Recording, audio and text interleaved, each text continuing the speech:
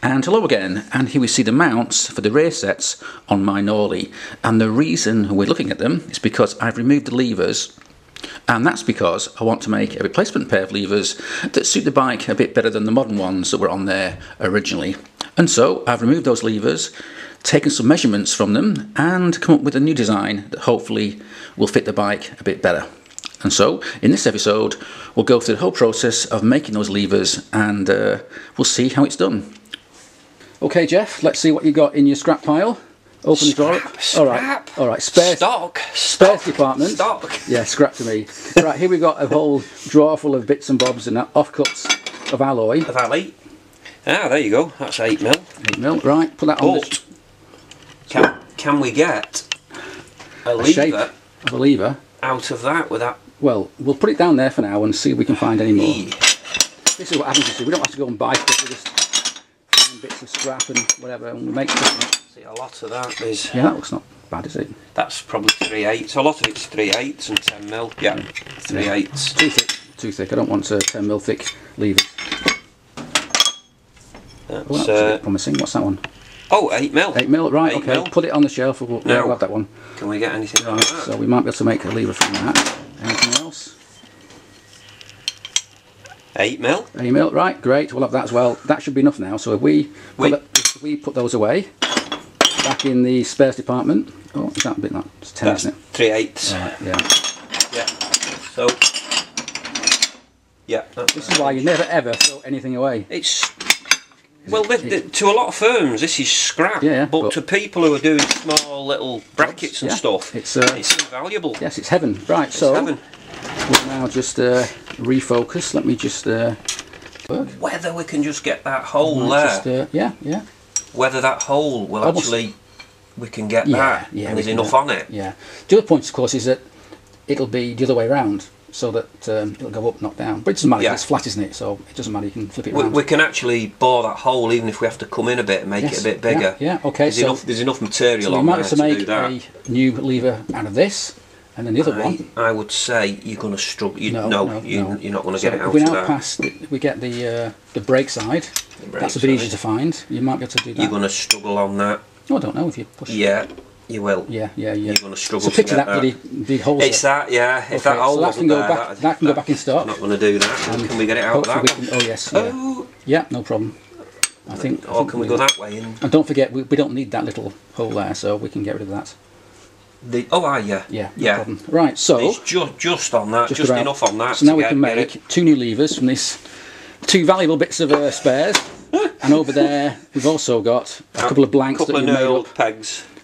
Which will be the start of some pegs to replace these, which in turn means that these levers and pegs are now spare, so they might end up on your Kawasaki Unitrack project. Possibly. We shall do a deal, we shall do a swap. I'm sure there's going to be some deal going on somewhere. Yeah. So, that's a good start.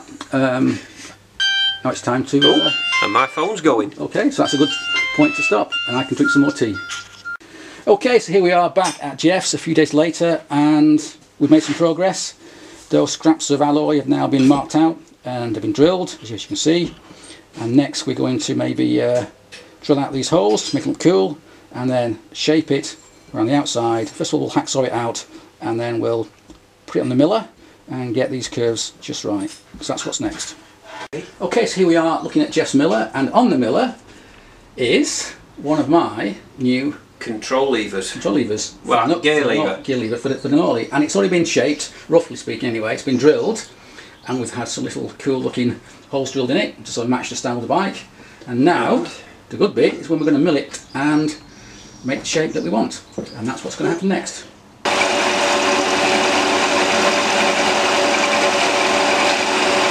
Okay, well, this is going to be pretty boring to watch, Jeff, so... a lot of it is boring. So, we'll stop here and I'm going to have a look at something we made earlier. And so now we come inside while Jeff machines out and mills out my new levers, and here's some he's made earlier. Now, what we're looking at here is not a great big thick lever. There's actually three of them all bolted together because it's much easier to do three at once, all bolted together on the miller, and it saves a lot of time. So here's the... I think this is the gear change, and this will be for the brake. And so that's the kind of thing we'll be looking for mine. Okay, Jeff, you've now taken that off the miller just to show us the start of that curve. Just radius start, yeah. Yeah.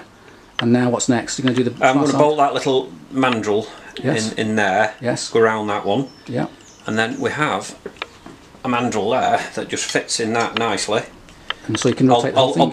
I'll position it in that, Yeah. bolt it through one of them holes, Yes. and then I can literally spin it on the rotary table And get the... and do all them Yes. without moving it. Yeah.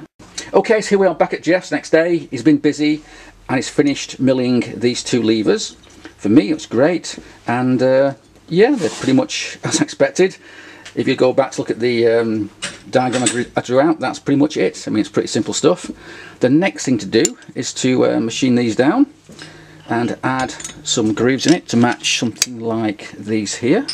And then also, of course, we've got to make the bushes, which will be bronze bushes, in here, so that these can then be extended with a bar going through them, and the whole thing can pivot and then bolt back onto the bike as the old ones used to do. So that's what's next. Yeah, so it's making progress, and we'll come back in a few more days or so and hopefully we'll see it finished. And now here at last are the new levers just been machined up for my Norley. As you can see, we haven't gone for a bronze bushing, we've gone for roller bearings instead, which should give it a really smooth action. That's pretty good. Still needs finishing, of course. You can see that big gouge there, which is something you get when using old offcuts of alloy and whatever. And now here we are at the bike, and we're just going to do a quick test fit of this gear change lever on these old mounting brackets. And as I expected, I've got a slight problem, and I think you can't quite see there, but this peg won't go in all the way, and the reason for that is because I'd forgotten a while ago when we made these brackets, this hole here has a step in it. That was put there so that the old levers would work correctly, but right now that step's no longer required, and in fact it's a problem. So these will have to come off, and that hole needs to be drilled all the way through. But anyway, that's not a great problem, and overall though I think that looks pretty good. I do like it much better than the old, more modern levers I had on the bike. However, there's also, as always, a problem, because if that moves in by about 5mm, this edge of the lever may well just touch the case. Therefore, what I'm going to do is to move out the whole thing by 5mm, which means making new spaces here.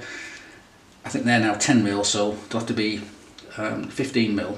And in fact, that's a good thing, because it solves a bit of a worry I've got elsewhere in this area, which I'll show you now. And the problem lies with this nut here, which bolts on the silencers to these hangers. And the problem is that it sits so close to the side of the swing arm. I reckon I've got about 1mm clearance, which really isn't enough. It's okay now as the bike sits here, but out on the road it wouldn't take much flex either in this or in a swing arm for that nut to hit the side of the swing arm, which isn't ideal. So by moving the whole thing 5mm, I solved that problem. And it also means this rather ugly spacer here can be 5mm shorter, which is always a good thing, because the shorter it is the better. Yeah, so I've got to do that on this side and also on the brake side too.